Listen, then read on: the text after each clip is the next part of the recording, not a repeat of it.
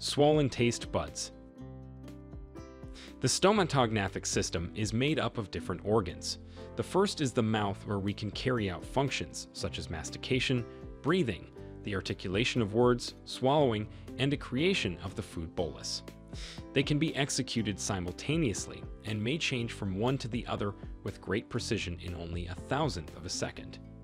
Taste buds are a set of taste sensory receptors found on the tongue. They are the main recipients of the sense of taste.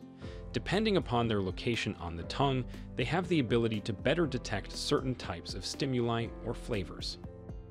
What causes swollen taste buds?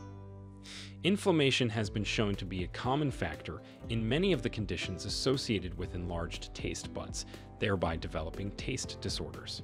The causes of taste problems include diseases, infectious diseases, viral infections of the upper respiratory tract, an infection of the oral cavity, or viral hepatitis frequently develop taste abnormalities characterized by increased levels of perception and recognition of different taste stimuli. Autoimmune diseases. Various autoimmune diseases are known to affect taste function. Syndromes. Some syndromes cause a case of dry mouth to develop, burning mouth syndrome. In fact, this may be the first symptom of a systemic disease. If this continuous sensation is not adequately hydrated, it is suggested to visit the dentist to undertake specific studies. Cancer.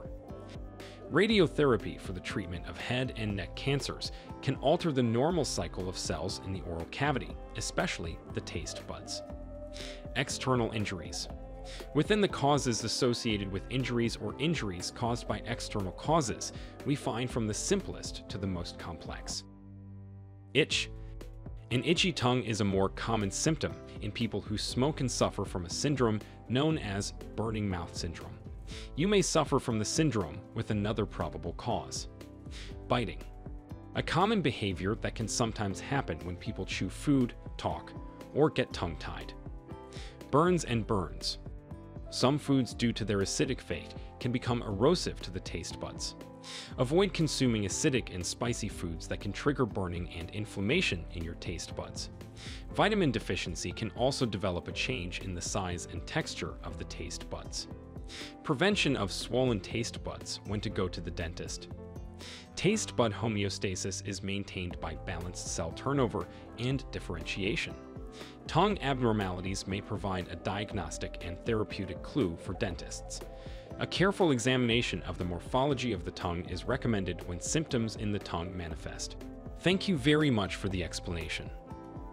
If you have any questions about this or other topics, you can contact us at Channel Island Family Dental as well as our Facebook page.